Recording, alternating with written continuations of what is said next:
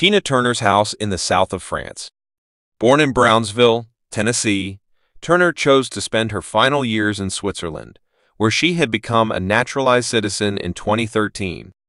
Alongside her husband, Erwin Bach, a German-born music executive and producer, Turner embraced a quieter and more serene lifestyle in Europe. Contrary to her diva image, she reveled in the simplicity of life. In a 1999 interview with the DA, Turner shared her love for nature and solitude, expressing how they nurtured her soul. She preferred a peaceful existence, enjoying moments like reading a book on her terrace while her boyfriend prepared dinner. Away from the stage, Turner found solace and contentment amidst the serene landscapes of her getaway villa on the French Riviera. News of Turner's passing was reported by Variety, confirming that she died at her residence in Küsnacht, Switzerland, where she resided with Bach.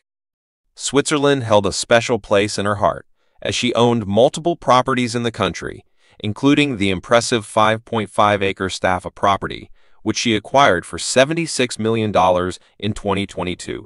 Turner's enduring legacy extends beyond her music, as she is survived by Bach and her two sons, a testament to the love and joy she shared with her family. As the world reflects on Tina Turner's life and immense contributions to music, it is evident that her influence surpassed boundaries and touched the hearts of millions. Her powerful voice, electrifying performances, and relentless spirit will continue to inspire and resonate with generations to come, ensuring that her legacy remains alive in the annals of music history. On the eve of the final solar eclipse of the millennium, the atmosphere in France, like much of Europe, is filled with a sense of anticipation and excitement. People anxiously monitor the Weather Channel, while eccentric doomsayers predict an impending apocalypse. The hunt for pharmacies with remaining stocks of protective glasses has become frantic. In the scenic hills above the Riviera, the narrow roads leading to magnificent villas are congested with catering vans and limousines, as last-minute guests arrive from Nice Airport for the extravagant parties.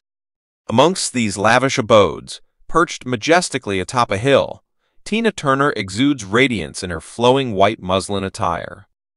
As she sets up her telescope on the terrace, she reflects on both celestial and personal eclipses.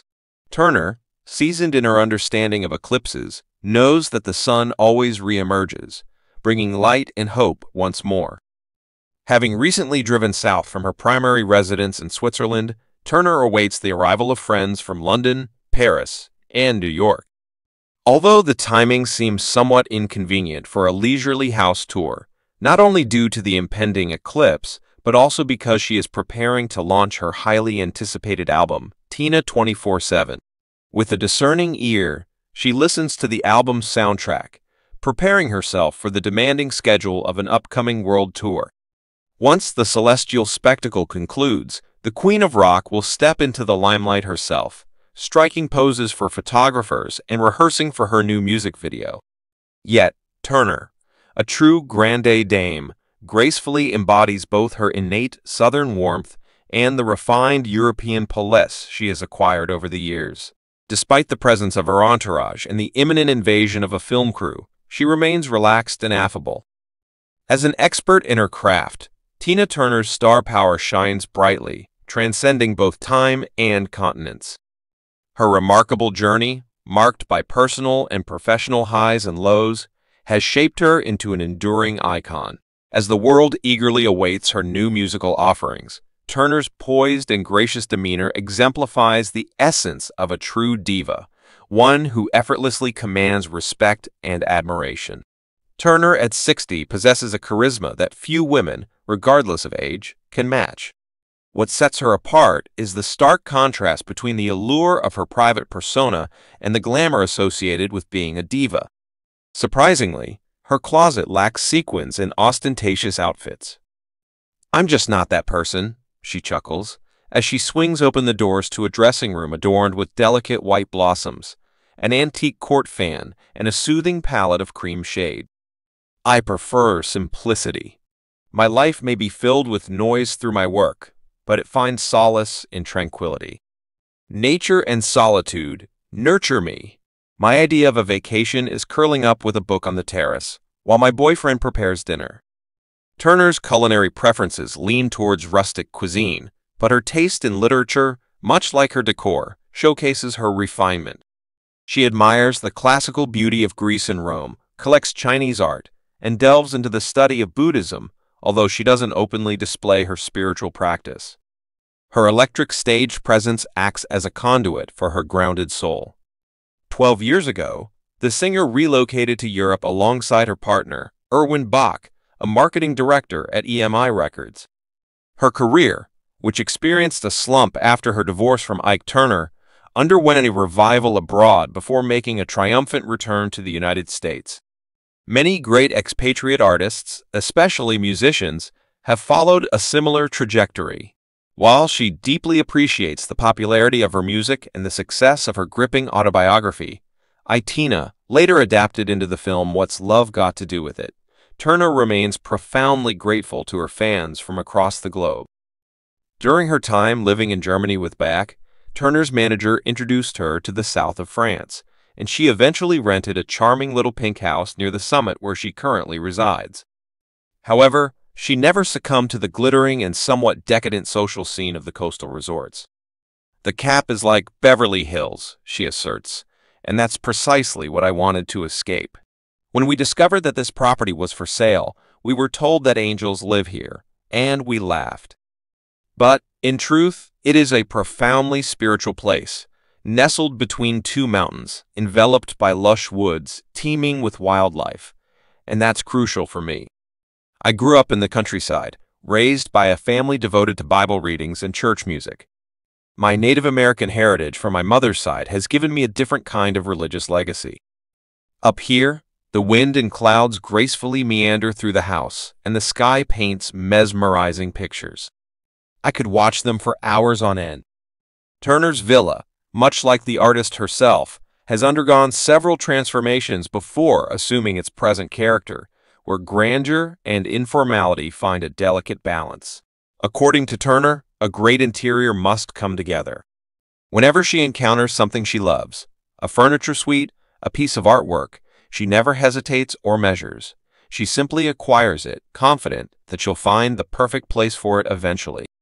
Her tastes are bold, and her storerooms are vast. Transforming her surroundings has always been her response to loss and upheaval, allowing her to settle, gather her belongings, and create a private universe. As a young girl, when her parents separated, she moved in with relatives, claiming a small back room as her own. She brought along a bedspread from home and a few cherished items. Despite the room's freezing winters and scorching summers, not to mention its diminutive size, she turned it into a sanctuary. This approach continued throughout her touring years, rearranging hotel furniture, covering up unsightly paintings. However, perfecting a home of this scale was proving to be a lengthy process. She eventually realized she needed professional assistance, specifically the right professionals for her. Following a vacation in Aspen, Colorado, where she enjoyed the luxurious neo-Baroque manor of her friends Jim and Betsy Fifield, as featured in Architectural Digest, March 1999, Turner reached out to their talented designers Stephen Sills and James Hunneford. From their initial meeting, she instinctively felt that she could collaborate with them, and they, being avid fans of her music, immediately adored her. "I allowed them to experiment," Turner reveals with a smile. "They never pushed me.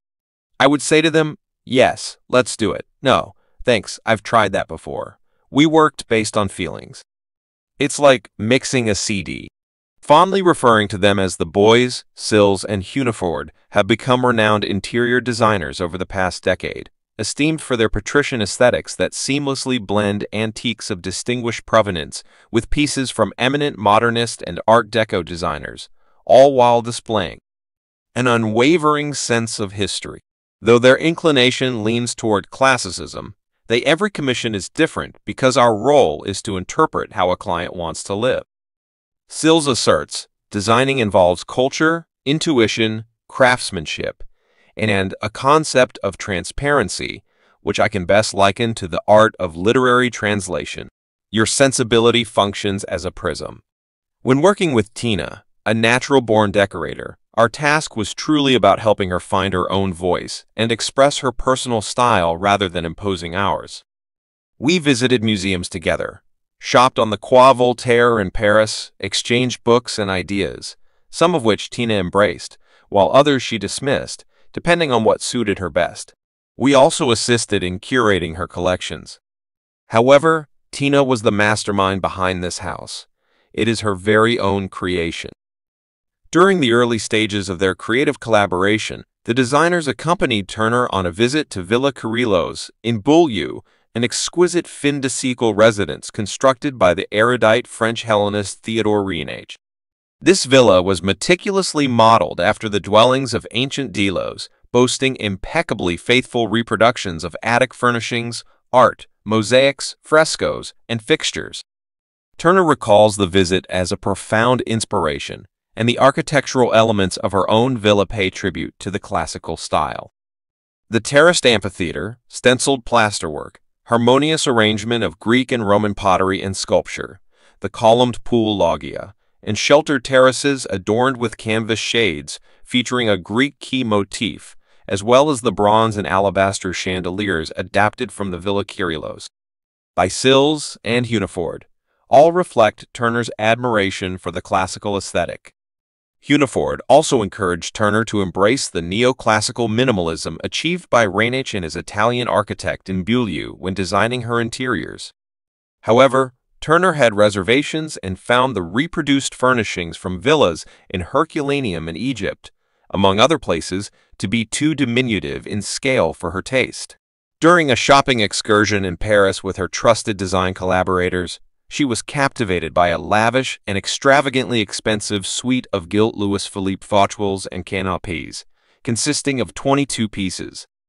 Despite Sill's plea to test them before making the purchase, she felt no intimidation by the grandeur associated with palace furniture. Instead, she recognized its beauty, comfort, and its ability to establish the desired ambience throughout her entire home. Additionally, Turner's vision included commissioning a dining table crafted from ebony with bronze inlays from the esteemed French sculptor and furniture designer, André de Breuil, who had also collaborated with the Fields. To accentuate her 19th-century regal seating, she opted for Art Deco side tables made of bronze and marble. A secluded alcove adjacent to the living room was transformed into a cozy library at Turner's request, where she could indulge in her passion for writing and studying. This intimate space featured an antique card table surrounded by her collection of leather-bound volumes on art, religion, and ancient history. Naturally, as befitting a renowned star of Turner's stature, a luxurious basement spa, complete with screening and trophy rooms, was also incorporated into the design, as she preferred not to venture far from home, except for occasional visits to a local restaurant down the hill. The designers adorned the house with Turner's cherished collections of black and white photographs and stringed instruments, showcasing her personal interests throughout the residence. Perched majestically on the cliffs of the Riviera, the multi-level villa, envisioned by architect Bruno Gastini, seamlessly integrates the allure of outdoor living with every significant room. Each space graciously unfolds onto a patio or balcony, offering opportunities for al fresco dining, sun-soaked relaxation, and leisurely lounging, a true embodiment of the clifftop living experience. Nestled beside the main suite, adorned in an Egyptian-inspired palette of flax and coal, lies a secluded terrace commanding an unending vista of the sea. Turner affectionately refers to this serene haven as her refuge, a cherished retreat within her abode. With an air of contentment, she nestles into a rattan divan and affectionately dubs it Cleopatra's barge. In her iconic voice, blending determination with velvety grace, Turner's words illuminate the intrinsic connection between opulence and humility, sensuousness and spirituality. The resonance between the diva and the queen of the Nile, the high priestess of Isis, becomes captivatingly apparent. Much like Cleopatra, Turner embodies timeless beauty, living at the threshold of a new millennium. She ardently believes in the power of dreams and dedicates herself to the study of ancient cultures. Her admirers revere her as a goddess, while she navigates the tumultuous waters of love, exile, violence, and celebrity, emerging resilient after each upheaval to reclaim her indomitable spirit. The price tag of a daybed, the complexities of a cause, or the intricacies of a love affair hold little intimidation for her. In the face of adversity and the shadows that sometimes dim the limelight, Turner remains steadfast in her faith, unwavering and resolute.